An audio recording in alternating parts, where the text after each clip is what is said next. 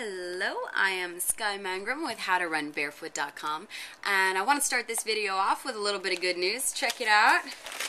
We're in Runner's World! Yay! Barefoot Runners! They did an interview with Barefoot Mr. Ken Bob and a doctor, and it's very non-biased and had a lot of good information, and in the end it's like, hey, you choose what's best for yourself.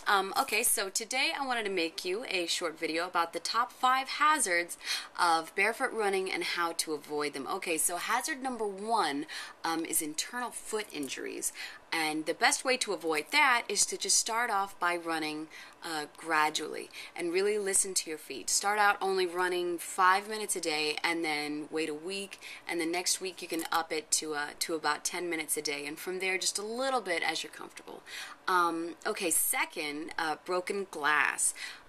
Easiest way to avoid broken glass is just to pay attention to the road and step over it. But in cases where you've got really small pieces, you can actually get some non-polarized sunglasses, and it'll let you see glare, so you'll actually see more glare instead of cutting the glare, and it'll kind of glint off the little pieces of glass. Sorry if I'm shaking the thing.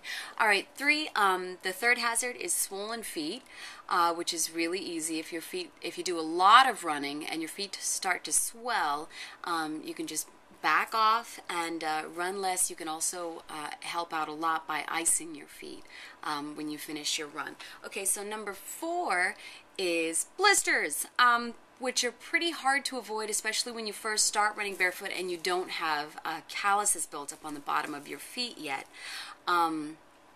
So the best way to avoid it is just to pay attention to where they are, if you're getting them in a reoccurring spot on your foot, and also to not push yourself so much, to back off on your running and only run a little bit. But if you do have those little reoccurring blisters, pay attention to the way your feet are landing on the ground. This is something I wanted to show you. I remembered. I was like, there's something else here.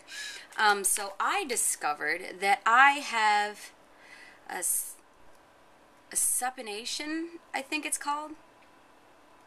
No.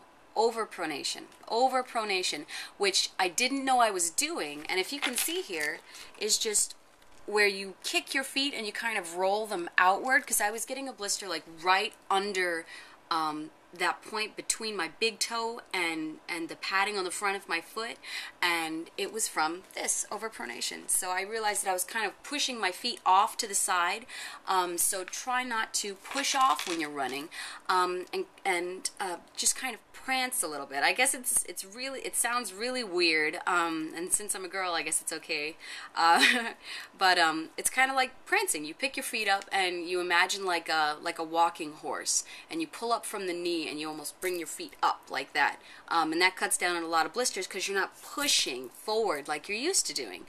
So I wanted to share that with you.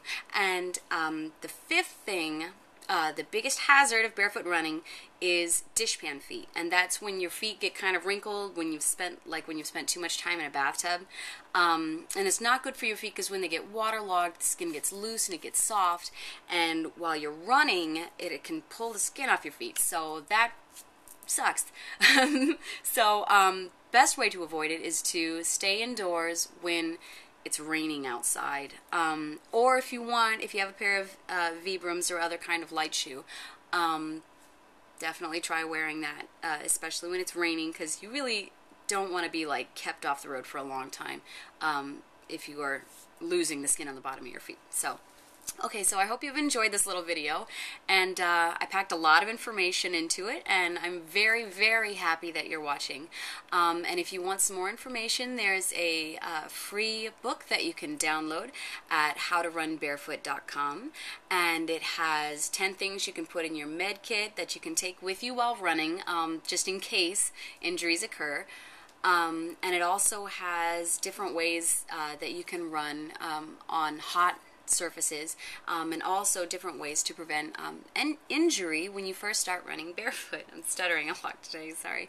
So I hope you've enjoyed my little video, and thank you for watching.